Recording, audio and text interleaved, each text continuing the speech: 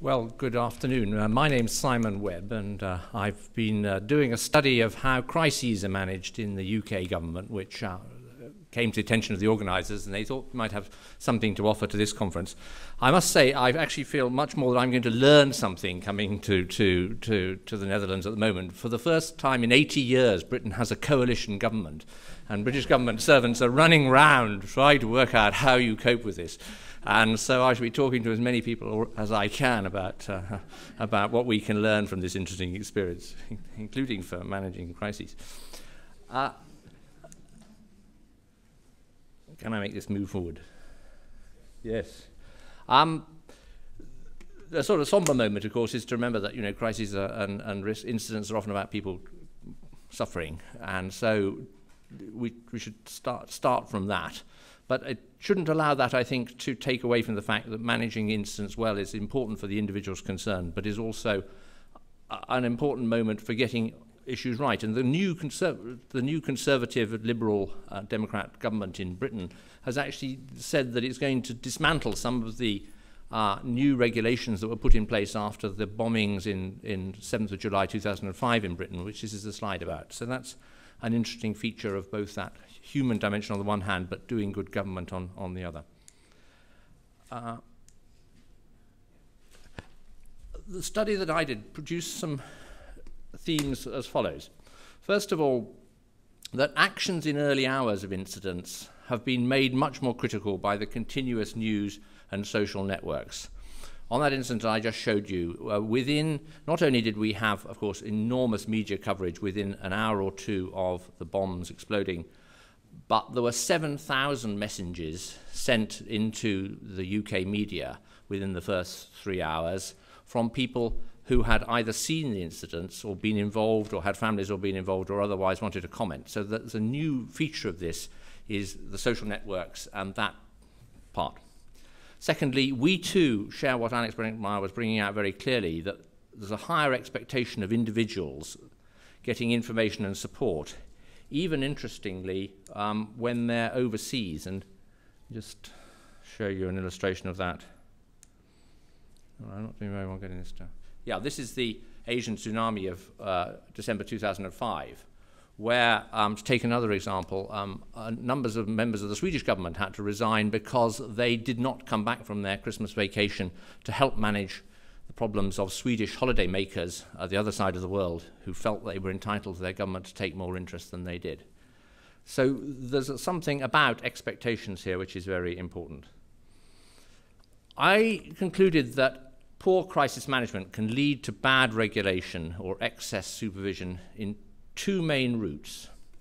Firstly, that question of the initial political and public handling leads to a lack of public confidence in the existing system. I think this is something that Group 4 was onto, that you get a momentum builds for doing something new in that situation, which is very hard to stop once it gets going. The second dimension, which is perhaps more subtle, is that inquiries are often given too wide a scope, particularly when they try to combine investigation with remedies and blame. And this too can lead to bad regulation. More of that in a moment. Here's an example from Britain, but also familiar, of course, here. This is animal diseases. This is actually foot and mouth rather than BSE, but actually an example of where crisis management was very difficult to handle, where we had this dramatic response, as reflected in animals being burnt here, and we ended up with, in Britain, the most regulated sector of all is meat production, nearly still is, but at one stage there were 2 people supervising for every person working in the industry. And it's an example of how poor management of the incident, which was actually only ever affected 3% of farm animals in Britain, and actually was more of a threat to tourism than it was to the national economy on the farming side. That actually led to a huge overreaction, which was difficult to put back together again. And that was because we didn't handle it very well. I was involved, so I know about this. So some common errors that, if you like, lead you into bad regulation. I think one of them is hoping the crisis will solve itself and waiting to kick in the machinery, because by the time you've waited too long, actually the momentum for doing some new regulation, of finding a fix, will have built.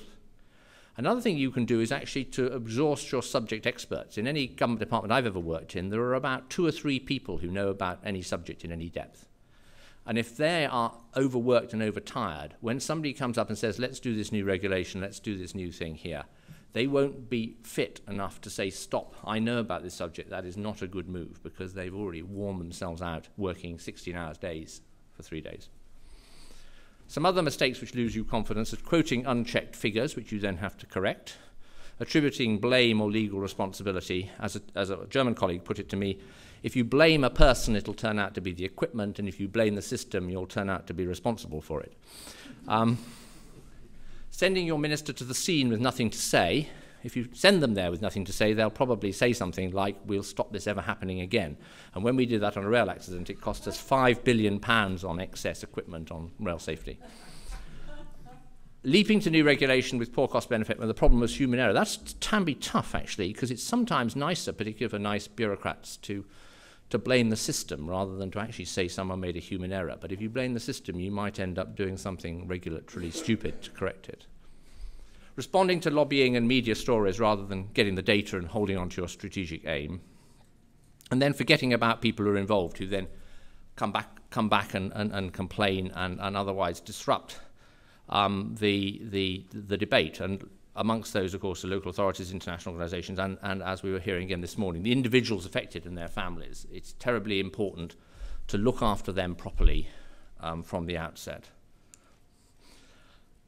I think you also need to decide what the issue is, and this is probably needs some explanation. This was an oil fuel dispute. It was actually an industrial dispute come protest in 2000, but which actually brought the British economy very close to a halt. We nearly ran out of distributed fuel supplies, and there was an inclination on the part of the system to think, oh, well, we better tell the oil industry to keep, 100 days of fuel readily available at this sort of notice. And Prime Minister Blair looked at it and took a completely different approach, which was to say, this is actually wrong in a democracy for a small group of people to be able to hold the whole country to hostage, and I'm going to actually go and make sure that we dismantle people off get people off these barricades and open it up and get the system running again. So his response was not to put in regulation, but to actually tackle the issue directly instead, and to see it actually as an issue about values rather than about better regulation. Another example, I think, is floods. Now, this is, of course, the world leading country on how you manage water, so I better watch what I say here. But actually, I used to live near this town here, and there was a reason that they had a rowing boat in the backyard of the pub, which all British villages have. And that was because it's flooded every other year since the 12th century. And so you just need to be careful that you're getting a sense of proportion about what's happening. I mentioned earlier another important issue is the follow-up to the right outcome. I came to the conclusion that inquiries which muddle up blame and risk, though that must be dealt with, are probably an unwise route to getting the right outcome. And I came up with the conclusion that the thing that happens, one of the best things you can do is to have a rapid initial investigation which is confined to facts and causes, preferably by a visibly independent expert. And that does two things, really. One is that it gives you a better analytical base for what you're going to do next. You do actually know what happened because someone who knows, an expert has but it also gives you some time, because while that's happening, the government doesn't have to make any moves such as regulation or an erroneous response. And here's an interesting example of that. This is from the accident world. This is crashed aircraft. This is British Airways 38, a Boeing 777 airliner, which flew into the grass at Heathrow Airport off the runway in January 2008, when both of its engines, of which it only had two, failed simultaneously within about 30 seconds of each other on coming into land. Now, if you step back and put it in those terms, you might say to yourself, wow, that's a bit of a risk, isn't it? Why would, we've just worried terribly about aircraft having a problem with ash, but here is an actual example of two engines cutting out at the same time. But actually, what happened in the accident world was that a branch which you have also in the Netherlands, the Air Accident Investigation Branch, went to the scene and my minister, I was in Transport at the time, was able to say, the air accident investigators are on the scene, they found the black box recorder, and they've got the data out of this computer, and they will now go away and work out what happened here. And that gave us a lot of time to try and get to the right answer, which actually turned out to be a technical design fault in the engine, which the engineer were able to correct. But nobody needed to do any regulating. It was just a fault, and it got corrected after a while. But meanwhile, the 777 aircraft, which populate the fleets of most of the airlines in the world, continued to fly because we had found a trusted person to go in and do an investigation and to say, I will tell you when you need to stop flying. So I just leave that as an example of this idea of having an independent investigation. And that was separate from the question of what the pilots had done and everything else. I can give you examples of that. Don't get into blaming someone, or as happened in cases of some accidents at football stadiums, both in England at Hillsborough and also Herschel in near to here, to give anybody immunity. If you give people immunity, it seems to create a long-term public reaction. We are on our 5th inquiry now about why we gave immunity to the response services at the Hillsborough Stadium, where 100 people died at football stadium. And I think it's a great mistake to do that. The emergency services have their own disciplinary procedures where they can go through these things, and if necessary, it can come to the courts. But it's very important, I think, not to do that. To test the public risk appetite. That's so important, as Alex Brent-Meyer was saying this morning, to go and check what the public really feel about this, because often they're more sensible than they're given credit for, if I might put it like that. And so the recommendation is to keep separate the taking of responsibility, which you sometimes need to, obviously must have criminal, civil, complaints, disciplinary procedures, and parliamentary scrutiny of the executive, to try to separate that out from managing future risk by policy analysis, which balance costs and benefit, and better regulation or supervision comes through if it should, but doesn't if it shouldn't. So you need to, I think, separate those two processes out. So I've got a checklist for the early hours and days. I'm probably getting up near my time, so I'll just quickly scope through those, which is to try and find out the data of what actually happened. Don't work off initial reports. They're almost certainly wrong. To try to find somebody in a government department, and I think it's usually in most governments about the DG level, to take a view of whether this is a real crisis or whether it's just a flurry. If it is a real crisis, you need to put together a team very quickly, within a few hours, in the British system, to manage the crisis so that you don't make a mistaken step on regulation. And I think that should include a minister, a subject expert, some crisis people, including a skeptic, and representatives of individuals and the public. To think about the wider context and desired strategic outcome to get risks in proportion. I think that's something that ministers can do. And to give ministers a holding line to use.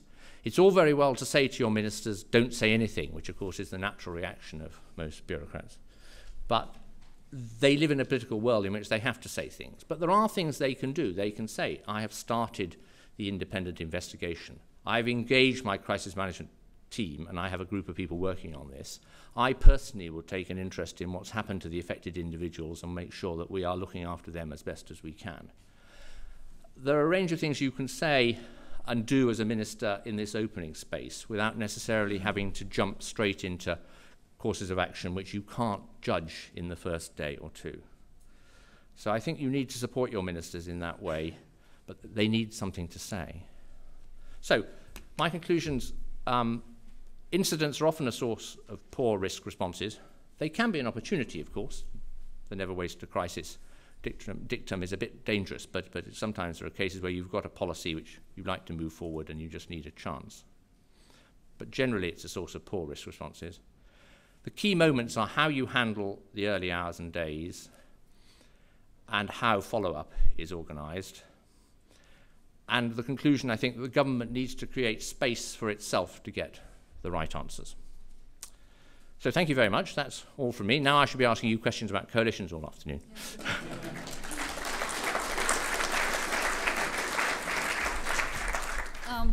Simon, just one second, just one question, because on one of your slides, you said what we have to do is to test the risk appetite of the public. What do you exactly mean by that? You can go and get some reference groups together. Is one way of doing it. The other thing, oddly enough, you can do is in Britain at least, you can get your ministers to go and walk about and talk to people quietly and take the pulse of their own political party and talk to their members, go back to their districts. And oddly enough, they will very often come back with a measured sense of that. So I think you can do some things about that, either of a sort of structured kind that a survey group will do for you, or do it at a more political level. Because I was thinking that it was a bit of more of a sort of symbolic activity, but as you explain it now, it could be really an actual gathering of information. Yes, and one of the things we discovered in England, where I'm actually doing the review of the swine flu, the crisis, the flu response last year, is that some things resonate hugely with the British public, which may be different in other countries, but certainly human diseases resonate as risks hugely greater than, for example, animal diseases. It's an interesting dilemma. Okay, thank you.